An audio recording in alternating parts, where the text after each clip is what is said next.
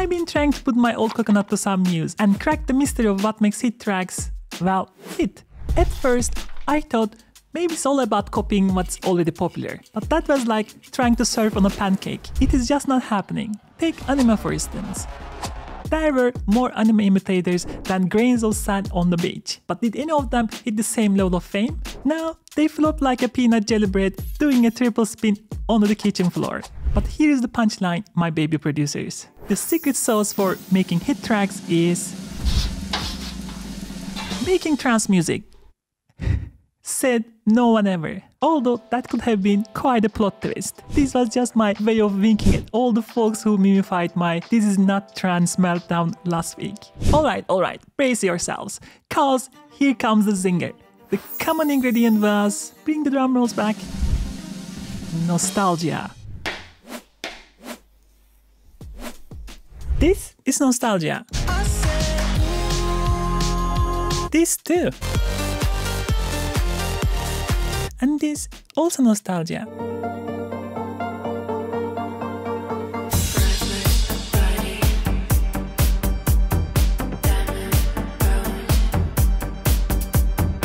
It is easier said than done though. So how do you create nostalgia? Before we start, I want to put a disclaimer.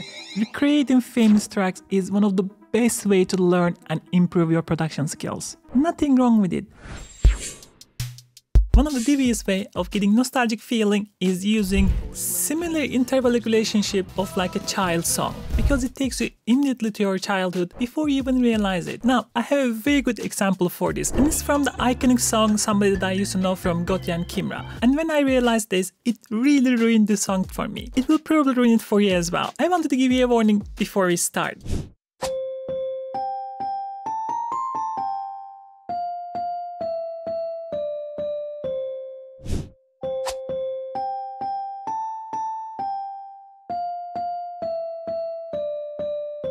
Here I'm not talking about taking the same phrases of the melody, but how the melody progresses, how intervals are very similar. This is an exaggerated example, so you don't need to make it this obvious. And you don't need to use children's song either. You can use old pop music or old techno music so that you can somehow remind listeners the same feelings that they had very many years before. Create a nostalgia. If you want to try my courses, presets and sample packs, this is the best time of the year. We have up to 40% discount on Mercurial Tones. Take a look at it. I'm sure you will find something that you will enjoy.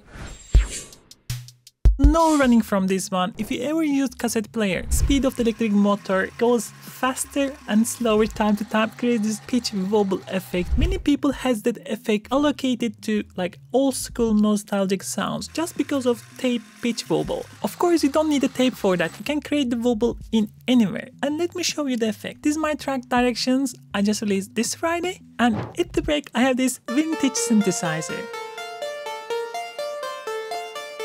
Yeah, it may be vintage a little bit, but it's not vintage enough. The way you create this wobble effect is you just take any LFO that you have and put it onto your fine tuning. So your tuning goes up and down all the time and creates this wobble. Let's start with a slower wobble here. Right? But some cases you may want to go really crappy cassette player. So in that case, you take a faster LFO, 116 here, and the same idea, put it here. Listen now. Oh my god, we have a vintage synthesizer. It's wobbling really fast, gives this really unstable feeling, especially when you go a bit darker. And then what you do, you couple this one with wobble delay. I'm just using a preset over here. And listen to this now.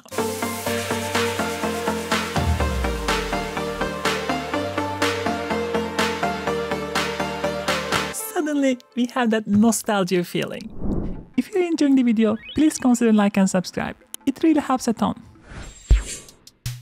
While we are talking about tapes, one thing that you have to understand is when you're listening music with the tape, nothing is like original. The tape has its own saturation, tape would have its own frequency response, and most importantly, the tape had where the information is read is misaligned, dirty, is in bad condition. So you always get this type of character out of the tape. The tape will have different frequency response curves. This is one of the most common ones. You will have this kind of weird bumps on your low end, drop on your super highs, and I remember that we would also have a bit like tape excitation right before the drop, like this, right? And let me show you what this means in modern production. I have these beautiful vocals. Breathless, body, diamond.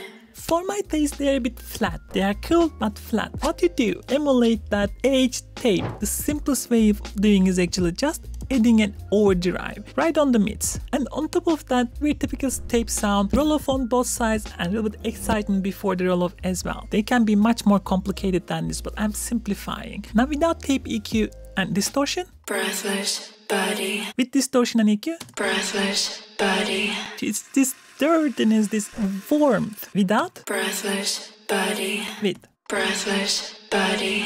You can emulate this with tape plugins and so on, but I want to show you where it comes from, because oftentimes you really don't need expensive tape plugins to get this warm sound out of it. And look how much this adds to the synth that we had before. Breathless, body.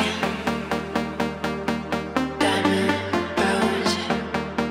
We are suddenly drowning in nostalgia.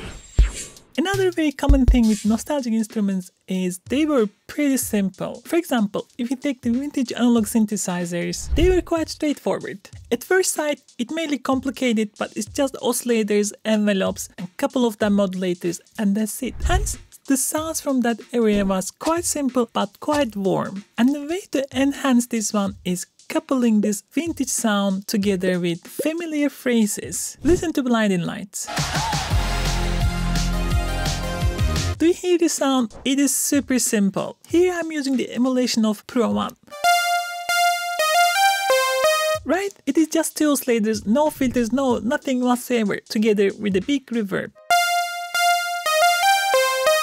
Remember how we make it warmer? Let's add that high-end roll-off. And then couple it with the chorus. Immediately we are there. And for casual listeners, this is vintage analog synthesizers. But listen to this now. You probably hear this phrase in tons of different tracks. We are so familiar with it, it immediately creates this nostalgia because of the sound and phrase combination. You don't need to make it this obvious though. For example, in my track at the chorus, I just want to make it a bit more euphoric. And simple ways to do it, taking a synth sound like this, emulating that analog synthesizer sound with serum and pigments. And again, we are adding wobbles and this type of EQ, and we got this. And look how this adds this excitement and nostalgia.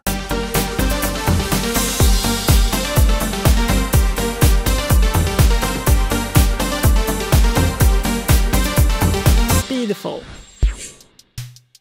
Of course, the chord progression is one of the key elements of making nostalgic track. And there are a couple of things that you can do here. For example, let's say we are in A minor and making a chord progression. It is a melancholic chord progression. I mean, it's kind of a nostalgic, but it's not that much. And here's a trick that you can utilize. We have, for example, here D minor. What you do is do a major minor switch. In this case, I'm switching D minor to D major. Listen to this now.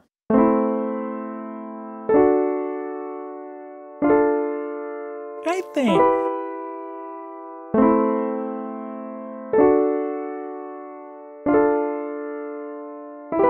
Just single note change over here, introduce really this weirdness, the old school feel kind of. And you can use different iterations of this idea in different chord progression. The one that works for techno will be, for example, we can take just a simple D minor. Instead of going to the major, this time we are staying in the overall A minor key. In this way, we are going down half key and doing a voice leading in the middle.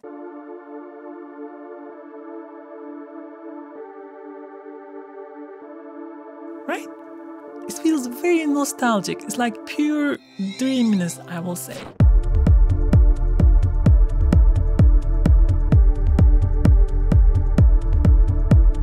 Very cool. If you want to learn more about real music production, take a look at here. I have more videos there.